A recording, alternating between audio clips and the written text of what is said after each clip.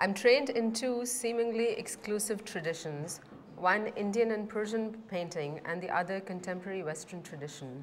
My work draws from both as it attempts to reconcile the apparent stylistic and narrative gulf between the past and the present cultures. My paintings and drawings are built on multiple layers of fine cotton and mylar, and sometimes on pale surfaces of acrylic paint and collage, in which text and traditionally stylized miniature images intertwine. Dot-like patterns and thin horizontal and vertical lines of paint covering the entire surface suggest prison bars, and yet they are also boundaries for protection. The subject matter in my paintings is often personal. The paintings, however, address the female body, power, silence, language, and vulnerability. Therefore, the subject matter is also universal. In my most recent paintings, the female is represented in the style of Kangra portraiture of the heroine, the Naika, serene and inscrutable, inviting the viewer and yet beyond reach. The formal structures of the paintings extend the metaphor of organic Kangra landscape as a place of defense, survival, and escape, in which, unlike the traditional Naika, she is no longer in romance, but rather seen engaged in resistance to the colonizing of the body and later celebrating the sabotage. By situating the female figure in a personal as well as contemporary cultural and political context, my focus remains on redefining her identity under the gaze of a female artist. In addition to the figure, I also bring the thin horizontal and vertical lines from the painting onto the gallery walls, reminiscent of the decorative borders around the traditional miniature painting. The wall thus becomes a page, and the narrative from the painting continues from one page to the other. This one and the next couple of slides, there are studies when I was learning the techniques of miniature painting back in Pakistan. And the images have been taken from old masters' paintings.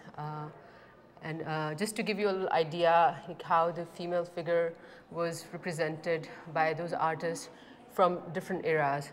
So this particular one is from a late Mughal period. You can see how she's delicately draped around, but still, you know, kind of provoke a certain kind of eroticism. Don't know the name of the artist, but it's from a Persian era. This one is an illustration of, sorry, I have to check my notes, of the legend of Shirin and Farhad. You can see the Shirin, she's just come out of a bath and combing in hair while Farhad's riding through the horses and, you know, finds her in the middle of nowhere and falls in love with her.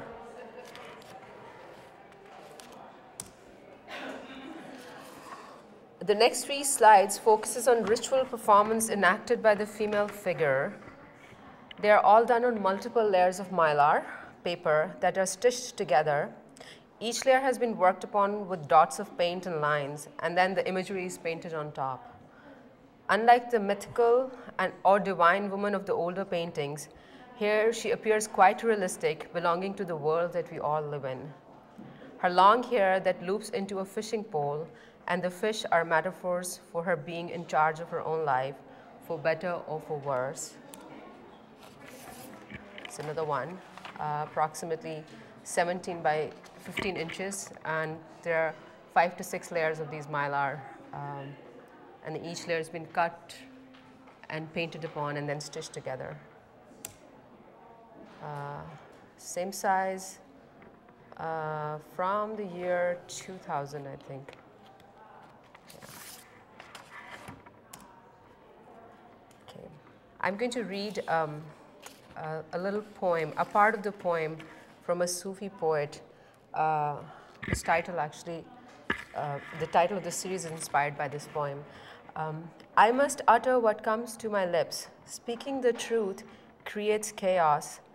Telling a lie saves one scarce. I'm afraid of both these, afraid I am both here and there. I must utter what comes to my lips. 17th century Sufi poet Bulleh Shah. These works are a response to the events of September 11th and the effects of those events on individual lives. These are all done on traditional handmade paper called wasli with watercolor and white gouache. Okay. Is it good? Okay. Okay. All right.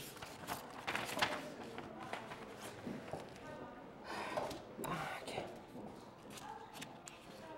So 11 by 7 inches on paper and from the same series, year 2000. And here the figure is used as a venue for the viewer to enter into the landscape. That's a metaphor for a place of defense, survival, and escape. She's no longer just a female, rather a person that represents many faces of society. She appears in many different roles: a victim when she's dragged and lifted up by a group of birds, an oppressor when she targets the innocent with a gun.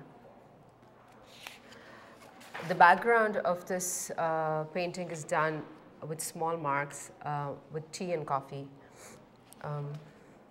This, you can see that clash of different versions of fanaticism resulting in the suffering of innocent. If you're not with us, you are with the terrorists. When this sort of reality hits you and you think you don't belong to either end, you're walking on a tightrope. Hand marbling on paper, handmade paper, and then watercolors with tea and coffee. Homeland security.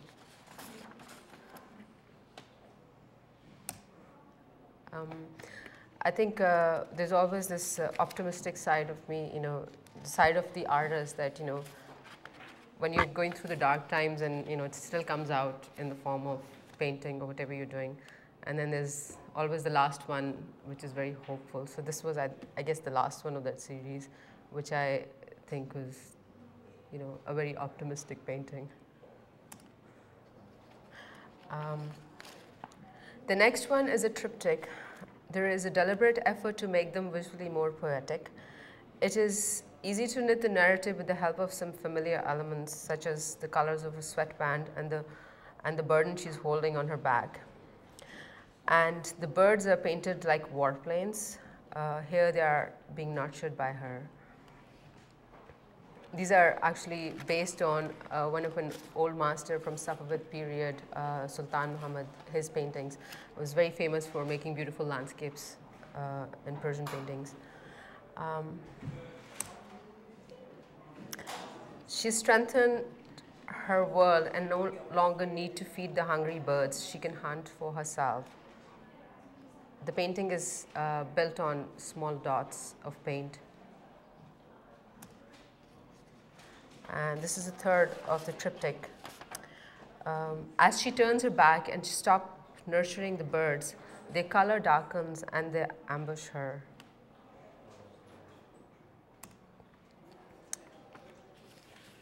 This is an installation shot of a different series, also from the year 2003, called What is Past or Passing or to Come. These can be seen in the context of the gender power struggle. The female figure has much more resemblance to the Kangra style Naika. She is seen engaged in resistance to the vulnerability that comes along in the power politics. These are all done on multiple layers of mylar paper, and here's much more visible because the way the mylar is placed. So each layer, has been worked upon with graphite, watercolors, acrylic, and then they're stitched together. Still very much inspired by the traditional Naika. Here she's appearing as a seducer. The domination question is still unresolved.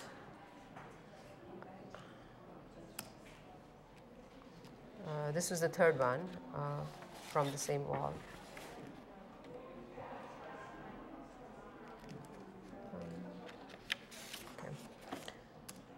is another wall from the same show, What is Past or Passing or to Come. Again, these are also done on layers of mylar and with small dots. Each layer has small dots. The landscapes actually, the background's built with small dots. And then the imagery is painted on the topmost layer. This is still the same series.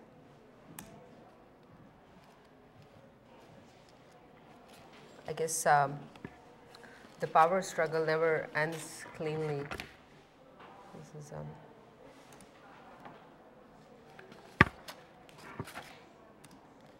match. Still the same series, but different medium. That's just handmade paper with ink and wash.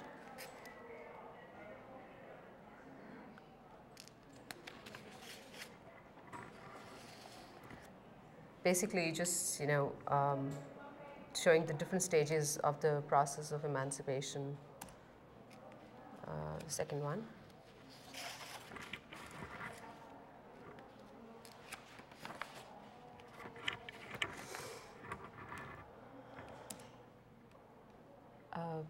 Just two layers, both layers of handmade paper and ink and wash. And how much emancipation is enough? I guess that's what it's questioning. She seems trapped in the idea of being free. Okay, I'm going to just read it. Throughout the history of miniature painting, the role of a female has been very passive. She has been mostly represented by male artists and thus projects the image of a woman from their male perspective. We have great male heroes in legends like Amir Hamza, Rustam and Sohrab. Their adventures have been illustrated in this traditional style of painting. But we also need as many women heroes as men to form an even and balanced society. The next and the last series I call I Need a Hero. In those, you will see the female figure in more action, unlike the passive Naika. She is seen fighting the demons. She is a warrior and a survivor, but not a fictionalized version of a woman. In fact, she is a character who comes from a real person, a woman. The series is a homage to Mukhtara Mai, whose strength is no less than Amir Hamza of the old times. Her incredible story has inspired me to make my contribution to bringing a female hero into the history of miniature painting.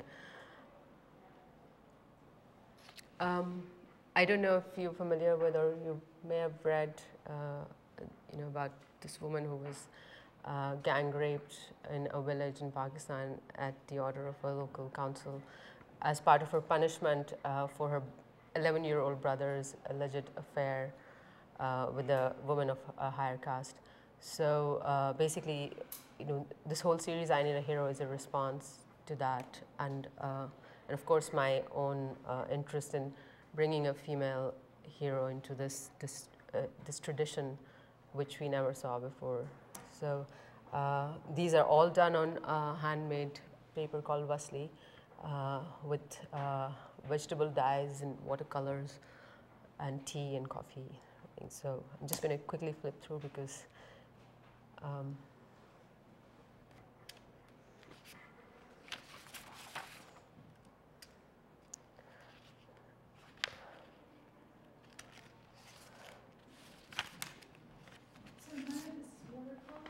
these are all watercolor and gold leaf. Sorry, I forgot one.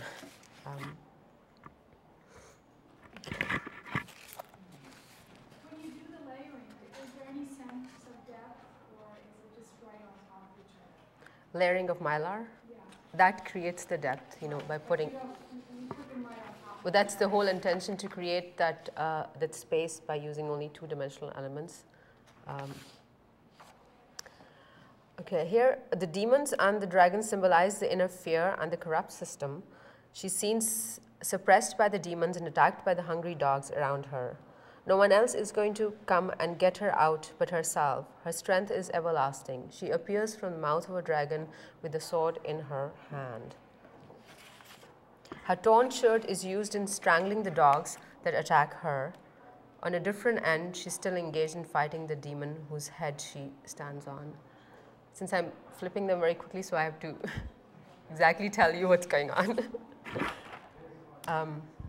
This one is a triptych, and you may have, or you probably will see, it's in the show. When the first one from this, from the three pieces. Here, a group of other women serving as cheerleaders in support of the one who's trapped above. Again, watercolors with a gold leaf on Wesley. This is the second piece. This shows her being fearlessly standing on the dragon she was trapped by, and another part of her with her head sticking out, curiously trying to recognize the source of the trap. She has figured out the source and stands victoriously with it on the tip of her sword. This insecure and tiny little creature that has no strength of its own and uses the shell of a dragon to hide itself and manipulate it to victimize others. That shell of the dragon symbolizes the system that is created and then manipulated by us. There are some consequences to this sort of war and emancipation. Her life is not her anymore. She will always have to bear this burden of responsibility on her shoulders. There is a whole world now that looks up at her in inspiration. But I would still end here with Kishore Naheed, one of my favorite women rights activists and favorite poet from Pakistan, with her words. No one speaks here, no one wants to know. The words of speaking glances, the fish slipping from the hand, turns fear into hate. The desire to see you silent billows up even from the grave. But speech is urgent when listening is a crime. Now I can see expressions that daunted me strike fear everywhere. Thank you.